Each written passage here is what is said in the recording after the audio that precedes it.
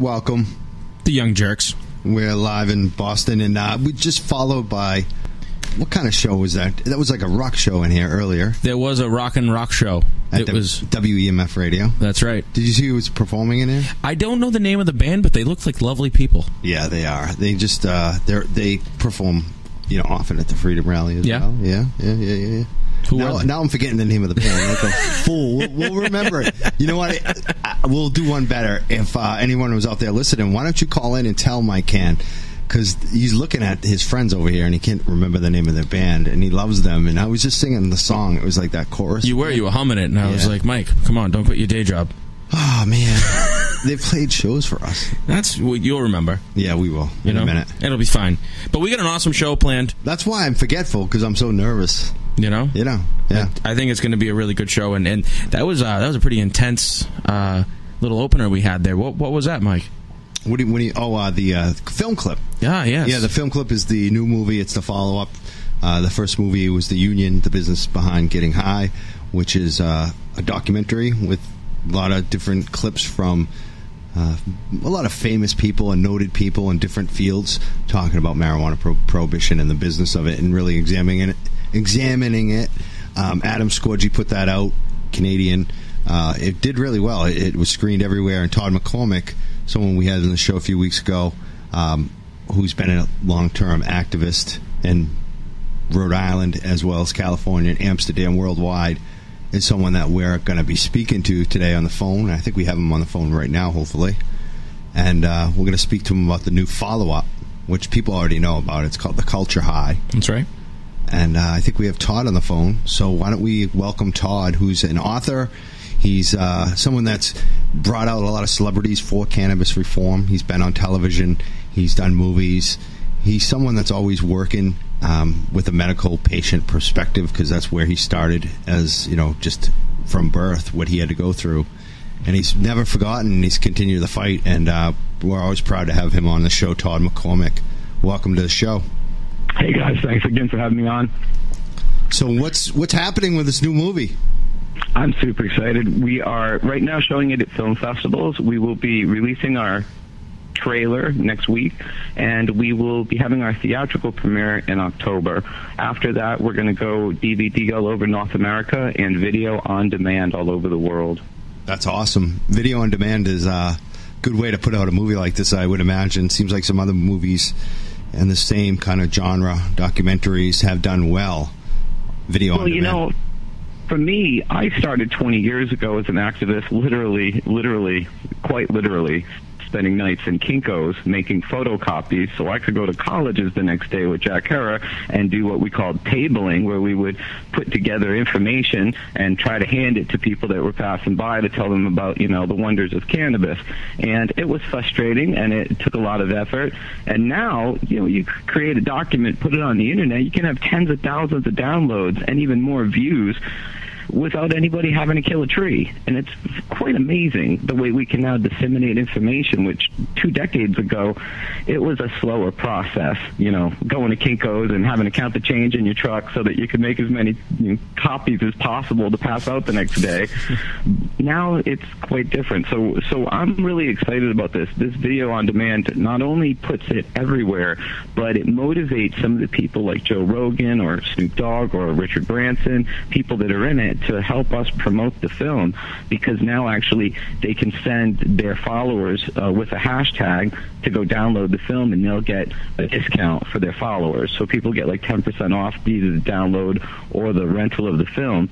And this is something we didn't have before. When The Union came out and it appeared on Super Channel, which is Canada's HBO, if you will, it immediately got videotaped, and then people started trading it online because the information was just so important. And I personally think, cannabis users have been oppressed for so long that we're all sort of looking for vindication.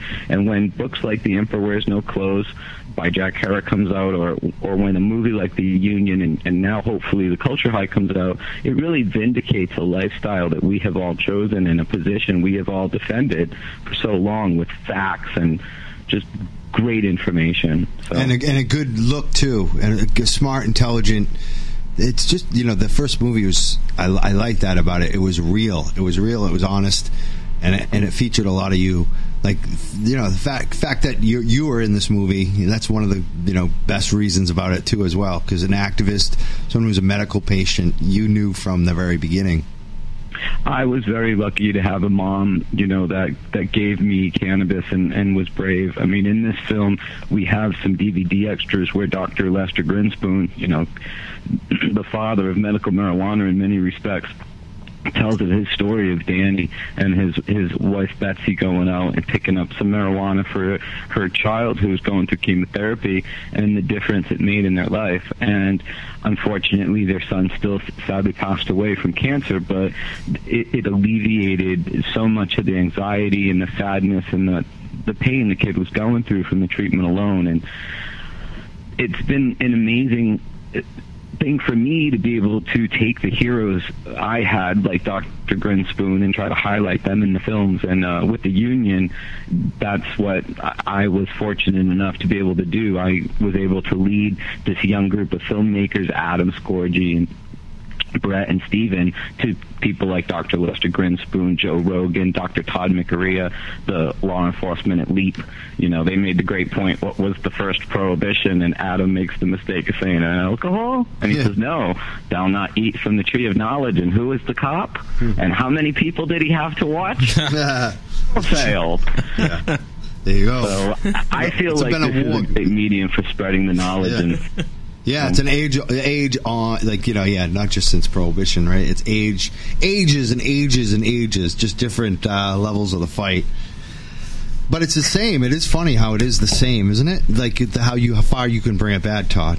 Well, you know what's amazing now is now we have a private here. I live in California these days. I grew up in Rhode Island, but I moved west, and we have now a quasi-legalization with medical marijuana was passed in 1996, but we're getting complete oppression from the powers that be, because the governor, the police chiefs, the firemen, no one of them supported this publicly.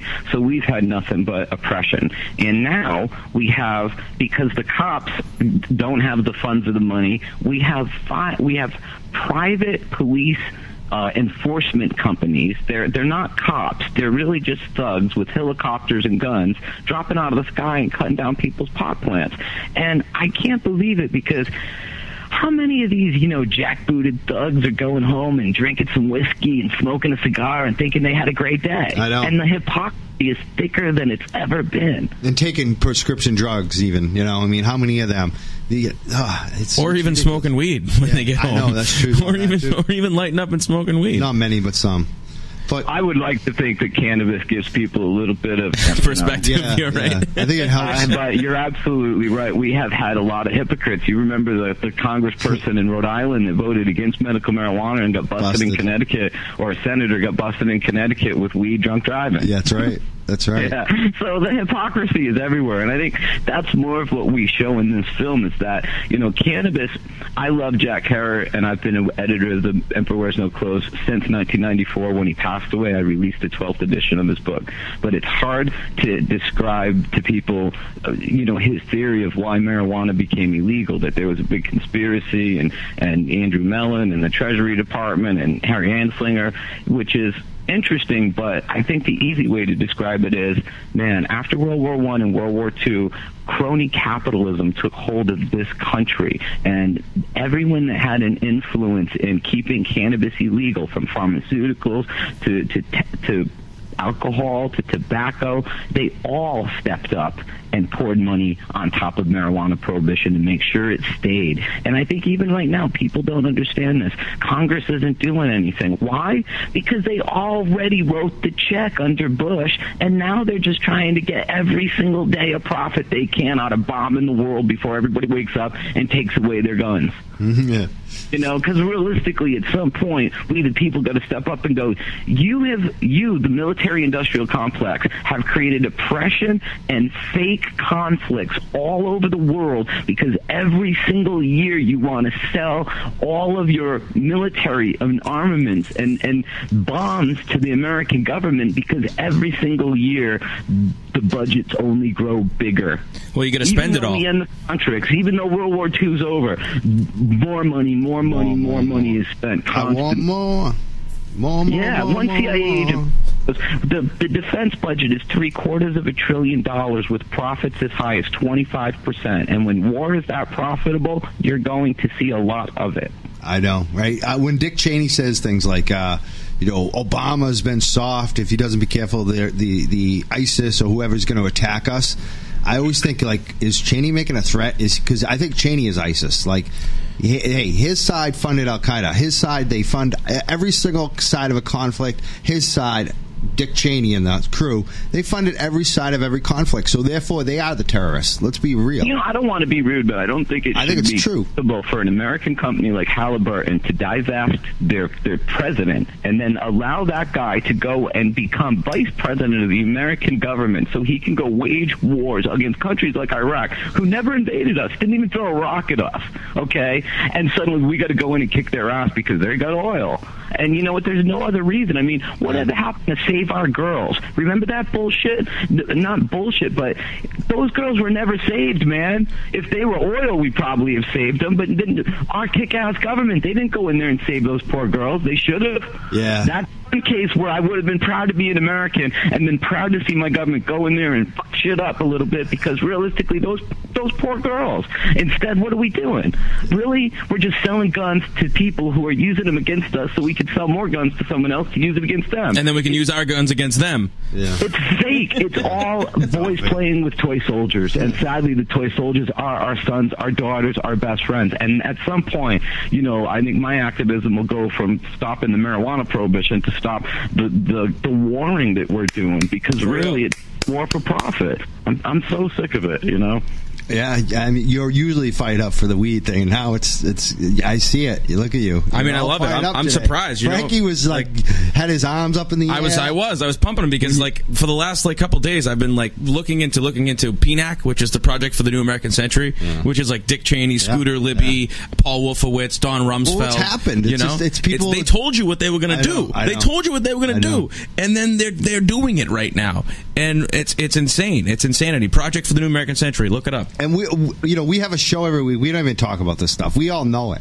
We usually keep it's local. Like we want to talk about stuff we always say that we can control. Like, we feel like the weed thing is one of the things that is easier to win, and that's one of the reasons we focus on that a lot in this show. I know you have, Todd, and you've made difference. I focused on it because, honestly, after meeting Jack Herer and becoming so involved in The Emperor Wears No Clothes as a book, what that book did for me is it put cannabis at the hub of all the things in humanity and civilization I didn't understand. Because when we're kids and we're taught, we use trees for paper, they don't teach us that we used to use canvas and rags, and we used to use cannabis hemp for paper, and that actually paper was invented using hemp and mulberry in China. When they teach us about the cotton gin, they don't teach us, cotton gin only came around in 1790. What were we doing with slavery in 1619 to 1790? For 180 years we had slaves and no cotton gins. What were they doing? They were breaking hemp, because it turns out every single ship that sailed across the Atlantic had canvas hemp sails, and if it wasn't for the cannabis hemp, they wouldn't have had ropes and riggings and paints and varnishes and clothing and paper and maps and Bibles. So this was a huge part of our history that they just kind of exempted from. Yeah, and that honestly angered me to my core, because then they call us dopers, stoners, everything negative they can, when reality is we're some of the more clear-minded, compassionate people. I mean, it's a group of stoners that birthed the environmentalist movement. When you really get into it, the whole Earth catalog was created by a pothead. Yeah, I mean, so many times I watch on Twitter or Facebook where one of these politicians or one of these major people make a major, corporations too, and I always say, man, you guys so missed the boat on this, marijuana thing, or maybe it's another subject, and it's always, you should have hired a stoner. And that's true. It's like the smart stoner. Everybody knows a smart stoner. When I got to LA and I started meeting some people, like, for instance, Hugh Hefner, it wasn't the wealth and the girls that impressed me. It was the big heart this guy had. I mean, people don't know it, but he actually gave the first $5,000 and then the first $50,000 to start the National Organization for the Reform of Marijuana Laws back in 1970.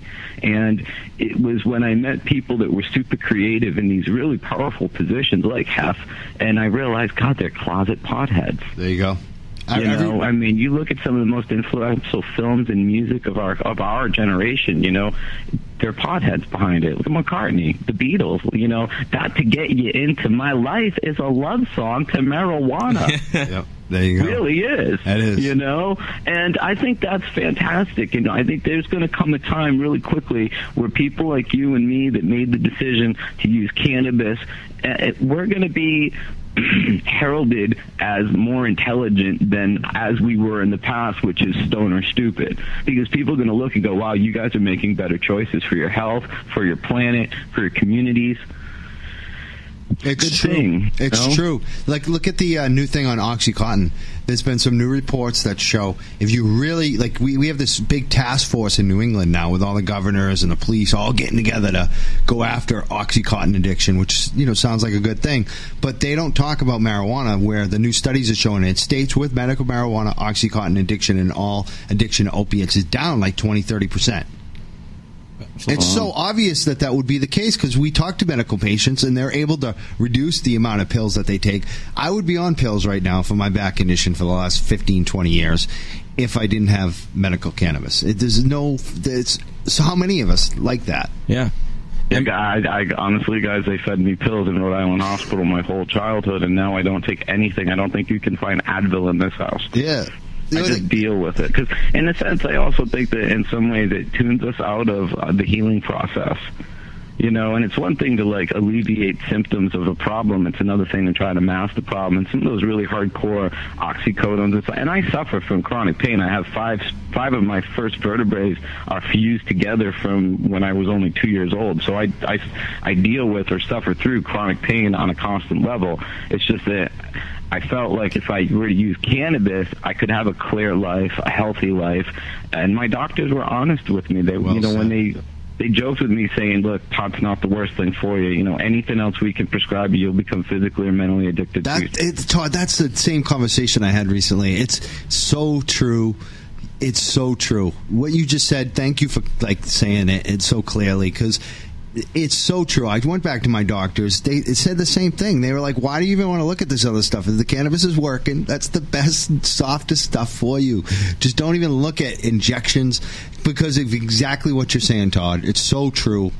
And I hate to break it to, the bleeding hearts of America, but my doctor told me that I was 12 years old. There you go. Yeah, I had gotten a new mini bike and my neck always hurt because obviously I was bouncing around trails with a helmet on. But on top of it, it was aggravating my spinal fusion. He just sat me down, gave me a hug, and said, "You got to learn how to deal with this. Do exercise, work out, make your neck stronger." He was so great. I mean, I'm so lucky I got honest doctors in my life when I was a kid that really cared about me getting better and not really about selling more drugs or whatever, because here in America I really feel like it's odd. It's like once we're sick, they capture us and they keep us sick. And when I was a kid, I was studying West Eastern medicine, and they were saying that when you're healthy, you pay your doctors, and then when you're sick, you stop paying your doctors, so your doctor's motivated to get you healthy, get you back to work. Hey, that's what we need in America. You know what I mean? For sure. Because you got people that are chronically ill. Everyone's on a pill. It's just insane. Well, they're customers. They're not patients. I mean, it comes down to the fact that a pharmaceutical company would rather feed you drugs every single month on a regimen rather than cure you and not be able to sell you drugs anymore. I call doctors pharmaceutical pill jockeys because of that. I mean, I'm a vegetarian now, and a lot of that's because when I met Jack and I read about the nutritional elements of hemp food, I did not believe him. That's a polite way to put it, because it comes across as a superfood, and people see this word superfood all the time. They think, what the frig is a superfood? If I'm starving, anything is superfood.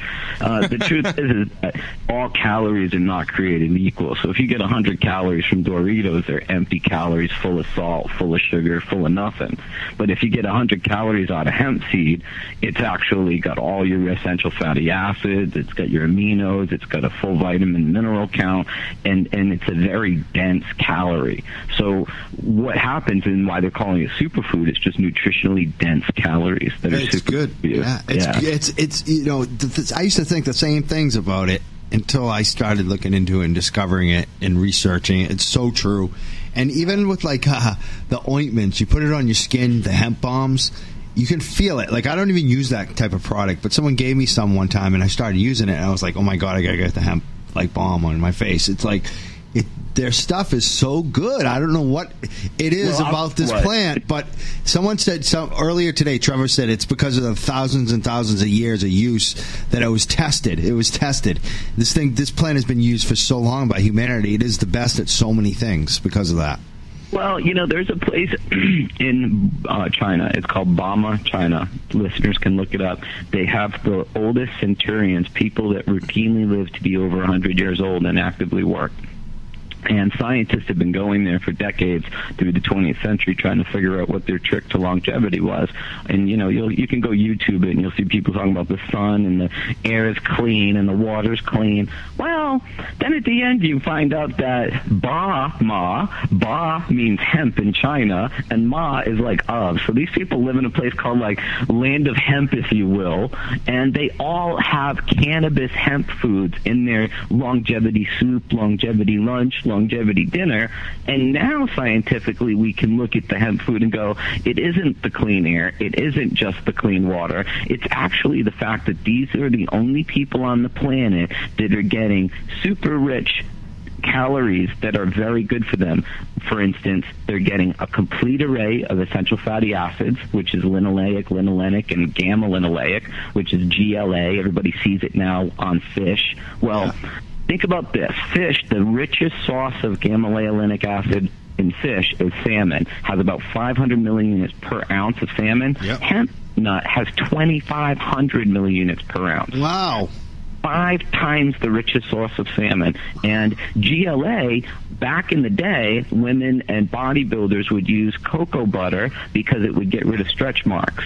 Well, now scientifically we know that it's the gamma-linoleic acid in the cocoa butter that absorbs into our skin and brings back the elasticity, if you will, of our skin. Okay? Now, hemp is even richer than cocoa butter in gamma-linoleic acid, GLA. So now every woman listening to this should go out to a Whole Foods or a health food store, pick up a bottle of oil, and start putting it on their skin at night. It will get rid of your aging lines. It will tighten up your skin. It doesn't cause pimples because unlike a petrochemical, it's natural and it absorbs into your skin completely. Your body literally can feed off of hemp seed oil that you put on just like you were foliar feeding a plant. It's amazing. So I recommend it to everybody because we're all malnourished in the 20th century and we don't realize it. And the reason is because when processing and homogenization and pasteurization and heating things up came into play so they could get more shelf life, the first thing that died was essential fatty acids. And we're all getting degenerative diseases now because back in the 40s and 50s, we as a society had an epiphany that vitamins and minerals were important. Well, then in the 80s, we realized that these essential fatty acids are so important, and science named them essential because unlike vitamins and minerals, like vitamin D, go sit in the sun, your body can make vitamin D. But EFAs, you have to consume. So we are not getting them in the foods that we're getting. If you eat out of restaurants all the time, you're getting practically no EFAs because all of that food was designed to have some shelf life. Wow. And yeah, so what I recommend to people listening is don't listen to me. Go online. I didn't even believe Jack Herer when I read his book and he was standing next to me. I had to go look it up myself. But now you go look up essential fatty acids. There's a great book called Fat Stat Heal, Fat Stat Kill by Dr. Udo Erasmus, and in it he has a whole chapter about hemp food, and he calls it nature's most perfectly balanced oil. Wow, that's very interesting. It's to look at just the entire plant of cannabis, it is amazing. Wrapping it up on the movie. When is this movie going to be in theaters? I know some people, it screens a lot. Like last time it screamed a lot in these festivals that come out, the big festivals. Is that how you guys plan to do that with this movie coming up? Or will it be in theaters locally in Boston? Both are happening. Film festivals are an important part of the filmmaking process because it's part of marketing and getting your film out there. We are in Iceland at the Reykjavik Festival this weekend. Literally, Adam and Brett and Steven, I think, are out there together. After the film festival's wrapped, then what we have is a theatrical release. We're going to have a week in New York and a week in Los Angeles. And on top of that, we're working with a website called Tugg, Tugg. And what Tugg does is it brings movies of importance, of significance, that are normally independent films to local theaters. So people are, like RIPAC, for instance, in Rhode Island, is able to sign up a theater that will bring our film in, and all they have to do is try to market enough of the tickets to their threshold, and then they'll get it in. And already about a dozen different people and organizations have lined up the Culture High to come to their local community. And the hardest part for us is, as filmmakers, nobody really wants to give you money to go rent theaters and market your movie and stand there and hopefully sell tickets to pay them back. So you see a lot of documentaries go direct to DVD, which is why Tugg is obviously coming together, because people saw a need to bring local films of significance to their communities. They just didn't have a way of doing it. So now anybody listening to this could go onto the Tugg website, type in the Culture High, sign up themselves, and contact their friends. And if they don't sell enough tickets to meet the threshold for the theater, nobody gets charged. Nothing happens. It's really, really great. So I don't know, and this is going to go on for 1 year from when we release in October. So people, if the film's super popular, people will be able to bring it to their local theaters. You could bring it to Boston without any of my help if you wanted to. All you'd have to do is do the same thing.